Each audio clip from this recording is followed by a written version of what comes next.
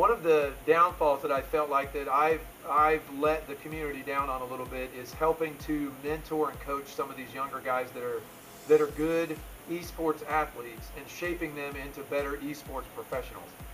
You know, the problem is that you can imagine if a high school soccer team didn't have a coach.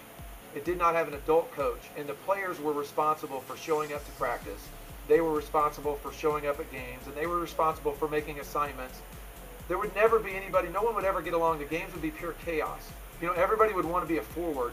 No one would want to be back and be a defender because they all want to be in the spotlight. You know, there's a reason why high school kids are coached by adults. They need, not necessarily the adults know the game or play the game better. They're mature and they know the steps to put the players through so that the players put the time in practice. They play the positions they need to play on the field or on the court. And that's what needs to happen for these young guys. So, you know, we're not giving them a chance. MLG's saying, hey, come to our events and show up. And so these high school guys put together teams and they spend all their money driving to an MLG event. And they show up and they don't do well. And they get discouraged and they go home and they just split up as a team, or they start jumping around to other teams again, and they don't commit to each other. And they have no direction and they have nobody to mentor and lead them. So I feel like that it's our responsibility, those of us that are mature in the community that have been around a while, to put the structure in place to help these teams stay together, to help these teams put good practice time in, and also to make them understand a lot of times it's not about their individual performance. Professional athletes in other sports understand it's about how they can promote their own teams and promote the brands that surround their teams, and that's what's successful because that's what sells tickets. So a lot of these guys go after these sponsors because they know, oh, I'm going to be in front of the cameras, I'm going to be broadcast on Twitch. You want to give me some money so that you can put your gaming gear or your drink or your headset or whatever on my shirt. You know, it's the cart before the horse thing. First of all, you've got to be successful and you've got to get viewership and you've got to build up a brand around yourself and your personality. You know, it's not necessarily how you play as much as how you interact with your fans. You know, I don't know, maybe it's a thing where a lot of these guys need to get agents, and they need to have an agent that helps them build their reputation and build the way they're viewed from the community so that they interact better. Some of the most popular guys in League of Legends are individuals that are fun to listen to while they play. So they'll have their headset on and they'll play and they'll give some insight of what they're doing, but they're also very witty and they're fun outside of the game to listen to while they're talking. So, you know, a lot of that is just built over time, and it's built on maturity, which some of these young guys don't have.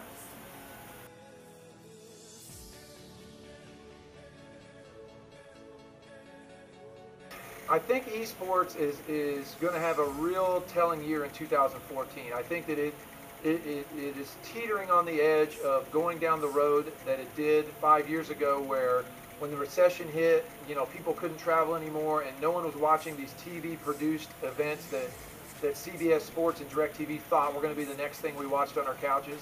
I think that we're teetering on that. Now, the good thing is that MLG and League of Legends and a lot of these bigger communities have understood that the players that are watching this, the spectators, are people that are online and they're watching it through their PC or their Xbox or their PlayStation. So they're producing these events online that are now getting millions of viewers, and therefore the advertisers are going to them saying, yeah, we would gladly give you some money to put our brand or our company or our product in front of your million viewers.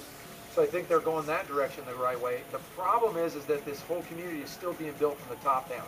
So until somebody like eBash, and what we're trying to do is step in and create this foundation so that there is a building block for these guys to be able to go to local events and play locally for a period of time before they have to start spending money and traveling. You know, I mean, you know, I think back to my high school days when we traveled. You played in a conference that you didn't have to travel more than an hour in high school.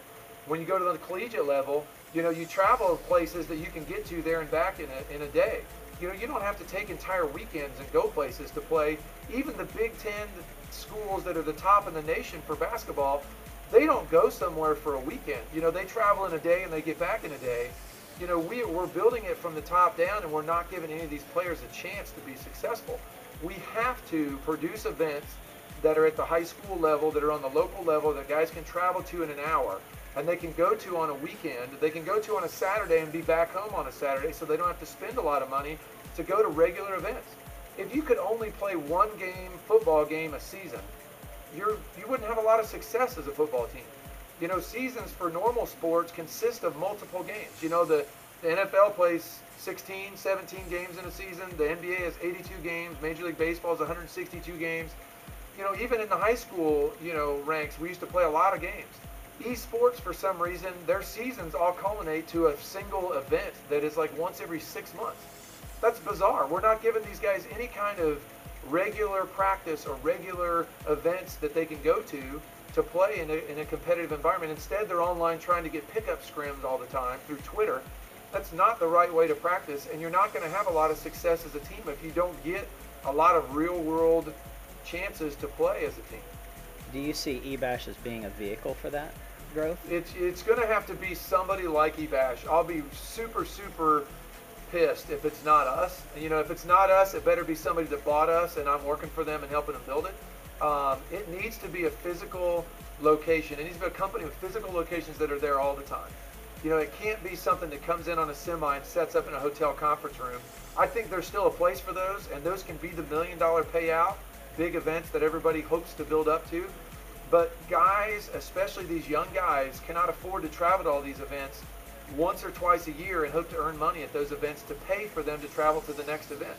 There has to be a company like eBash, hopefully eBash, that has physical locations. In 5 years, our plan is that we want to have 50 to 100 locations nationwide. So we'll go out and we'll put a location in Louisville and Cincinnati and Chicago and St. Louis and Columbus, and we'll hit a spider web out from our Midwest, and then we'll immediately jump out and try to get to other regions of the country so that those players can travel. We don't want them to have to get on planes. You know, we don't want them to have to drive 10 or 15 hours to get somewhere. We want them to be able to go there on a regular basis and play. You know, we want there to be local high school leagues going on that they can progress to the state level.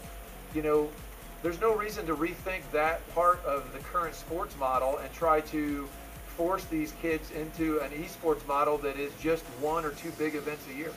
But, you know, it takes a physical location that's there all along. The other thing I think people miss out on is that eBash is, you know, I'm super passionate about esports and I believe in it and I really want to see it succeed. But our success and our growth and our revenue comes from the regular gamer. So that is driven by the fact that we have physical locations that are open 362 days a year. You know, all those other days we have lock-ins where middle school kids are coming in and eating pizza and just playing games casually. You know, that's where our bread and butter comes from. You know, professional players play the same game over and over and over, and they don't necessarily come in our stores on a regular basis and support us. So we have to have physical locations anyway, and we can just have those supported esports events by these general casual players that are coming into our store year round. And then once a weekend, we have this big gathering of esports guys that come in and play their event. And we can also support them with some online events during the week, which we plan on starting.